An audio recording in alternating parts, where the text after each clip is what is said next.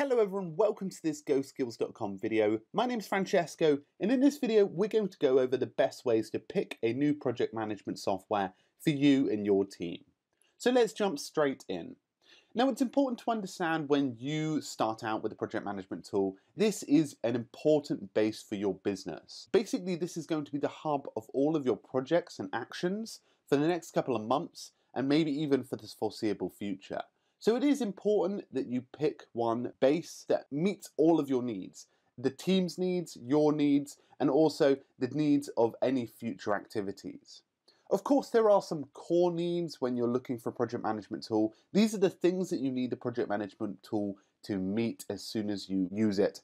And they are reliable service, consistency so that the service doesn't go down, a strong feature set, so that you have a lot of different features to your hand in case you need it at any given time, and a responsive support team so that if you have any queries, questions, they're there when you interact with them.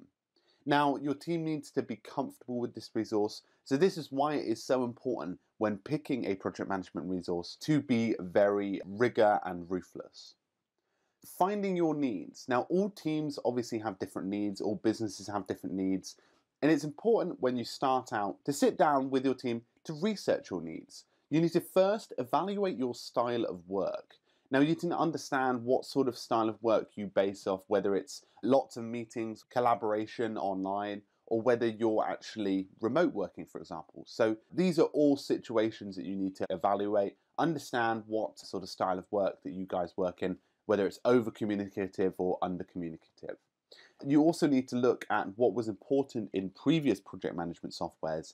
If you find like the collaboration function in terms of like being able to assign tasks or being able to communicate with your team via chat was an important part of your last project management software, then it's definitely something to bring over. So it's definitely worth listing the stuff that worked in previous experiences. In terms of like the common needs that you'll pick out, it will be probably stronger collaboration. These are just regular stuff that people bring out, maybe even better action focus. And this means that you want a more actionable status around your activities that you're doing, or you want an improved view or layout. Now, these tend to be the things that get brought up the most when people are looking for project management software.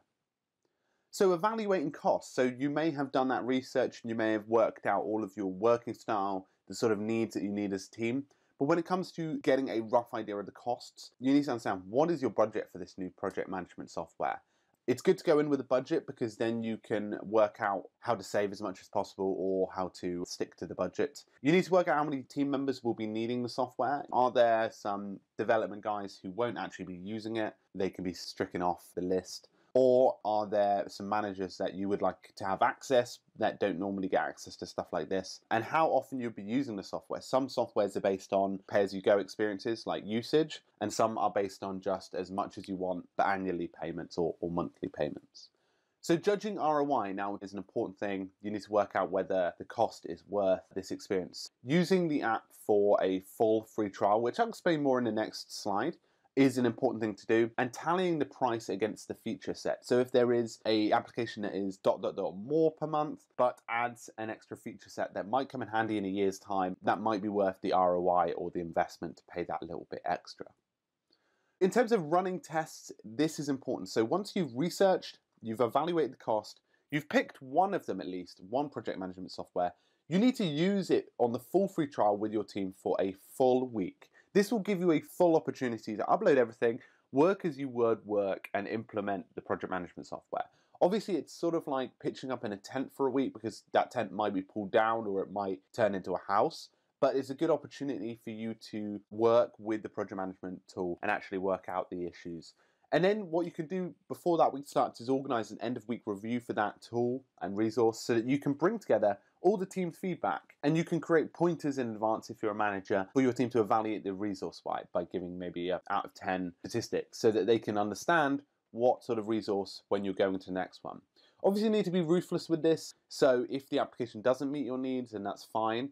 But you might have a list from there of stuff that you learned from that experience of using it a week. And if not, if you found it very useful, you can return to the application for a week more and give yourself another week because most of these free trials give you 14 days roundabout.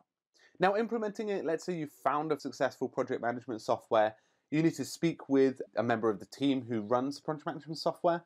Sometimes you can get reduced fees or deals if you communicate with the team directly. And then talk to them about the stages of implementing this and also the managing of the admin support too, and who in your team will be doing that. Now, maybe it's worth running some sort of team workshop to explain the tool in case some of the members of your team don't really understand it or want to make maximum use of it. And then you can explore the opportunity to work with the project management software as a case study. So for example, some software that you found that might be coming off the ground might want to get some more PR exposure, and that could come at the case of reduced costs. So if you go and communicate with them, they might give you some sort of deal. So when it comes to recommendations, I wanted to recommend a few. For collaboration, for ones where you can communicate with others in a more direct style, Asana and Basecamp are well versed in being able to do that. If you're looking for more action-based stuff, so more task management, Meistertask and Todoist Business are great recommendations. And layout and views, in terms of being able to have lots of different views and layouts to your experience, Asana's good for that, but Trello and TaskWorld are probably the best out there. Anyway guys, I hope you enjoyed this GoSkills.com video. If you would like to check out more courses, there are some great courses over on the website, and there's some stuff you can apply to all of your activities outside of work or even inside of work, and they might help. Anyway guys, make sure to have a great week, keep productive, and I'll see you guys very soon. Cheers.